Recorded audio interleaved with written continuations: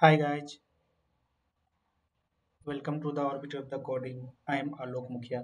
So today I am going to present what is difference between MDF versus LDF in SQL Server. So it has been 2 months. I have creating a new video. Sorry for the guys. So on next time I will try to update or upload a new video within a week. So what is MDF. So MDF stands for master data file and LDF stands for log data file. Both files are primary files created for each database in SQL Server environment. Master data files are which all the database information is stored. It contains the row, column, field, and data created by an application or user. A database column creation, modification, and information record creation.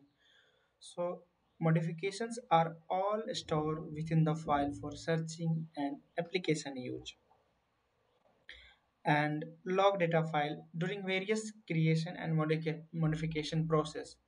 Within the MDF, all the activity is logged in the log data file. As a dynamic information is stored is being processed in out of memory called transaction. Data is stored in the LDF for error management. Consequently, all user actively is recorded for reference.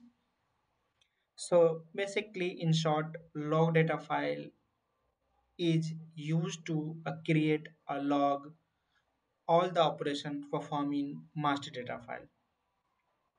So that's it in the topic on my side. So if you need any detailed information about MDF or LDF, please put comment in comment box. So I will proceed the new video in the next session.